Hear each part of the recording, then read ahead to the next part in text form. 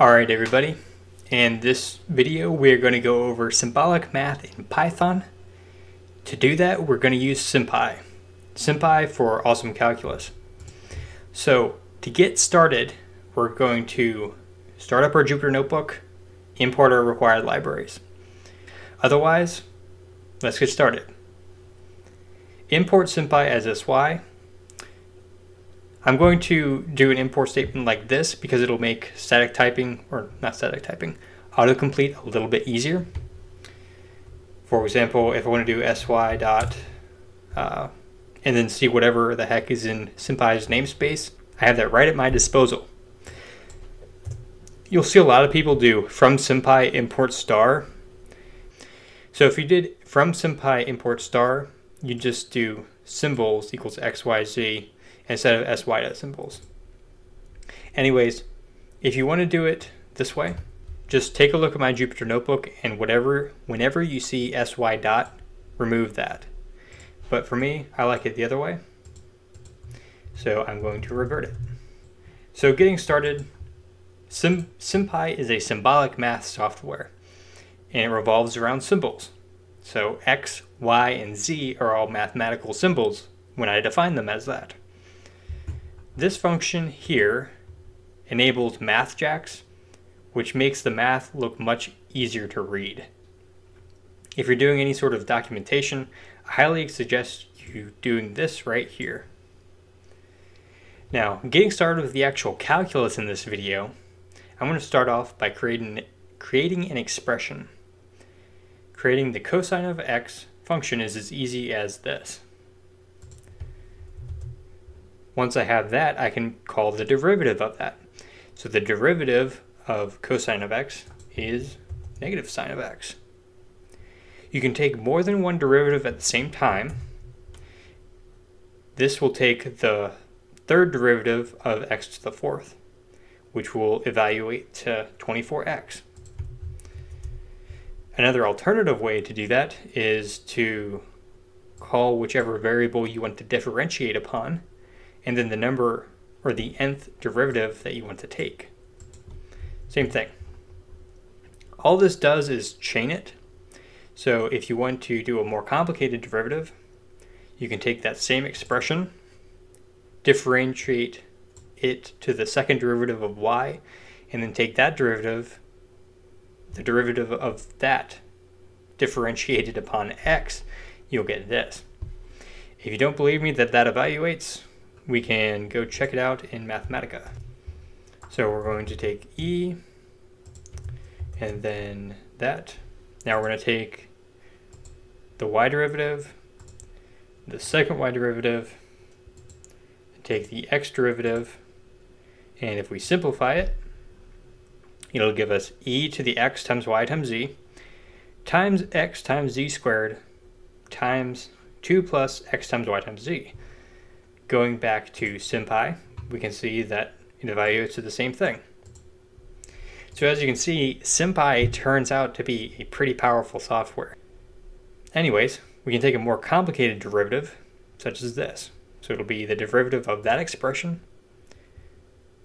the derivative of x, then differentiate upon y, the second derivative of y, then take the fourth derivative of z, and you get this complicated function right here, which is something that I will not be doing by hand.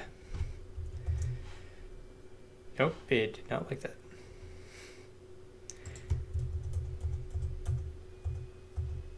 That is because I didn't evaluate it.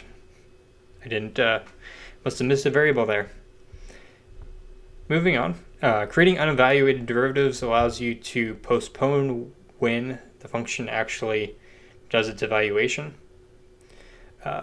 It's the same syntax as diff, the diff function, but instead of doing the algorithms immediately, it'll wait until you explicitly call the doit method. So if you create a derivative class, pass in your expression, and then how you want to differentiate it, it'll give you the unevaluated form, and then calling doit will evaluate it.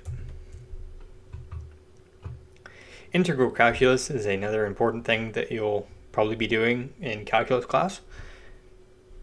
If we create a new function, as seen here, and we take the integral of x, of that function over x, you can see we get this. For definite integrals, you can pass the arguments. Sympy offers passing the arguments in a tuple format. So as creating an expression, and we will pass this expression into here.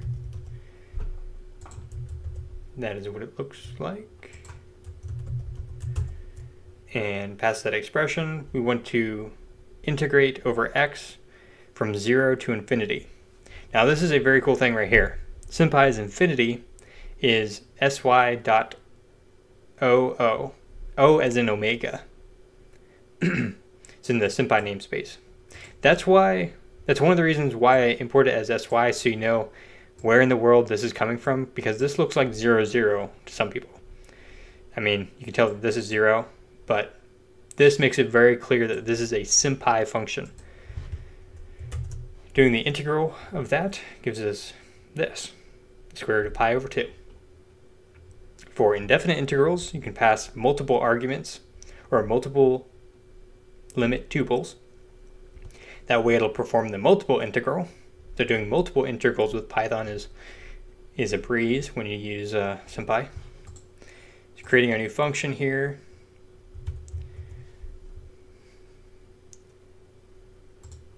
And if we integrate the x from negative infinity to infinity, and then integrate y over negative infinity to infinity, we have pi. As with the derivative, you can also do the unevaluated integral, and that way it'll be a lazy evaluated integral if that's your thing.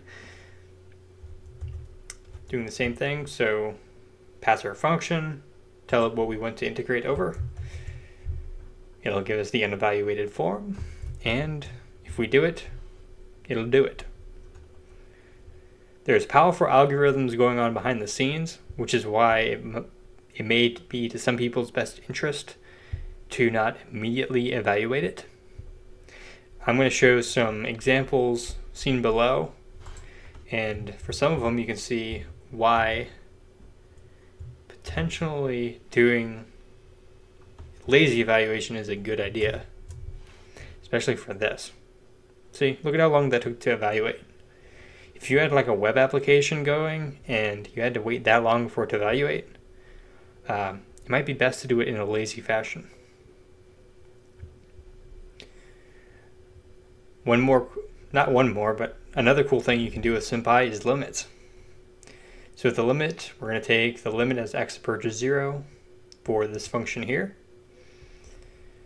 So we create our expression yet again, and take the limit of x as it approaches 0, comes out to 1. This is where having matplotlib comes in handy, because this becomes very self-explanatory once you see it. So as you take the limit as x approaches 0, on both sides, it'll approach 1. Very easy to see with Sympy's plot method. Now, not all functions are symmetrical, or not all functions have the limit the same on both sides. So you can pass the plus or the negative to associate which side you're going to compute from. So 1 divided by x, we're going to take the limit of x for 0.2 on the plus side.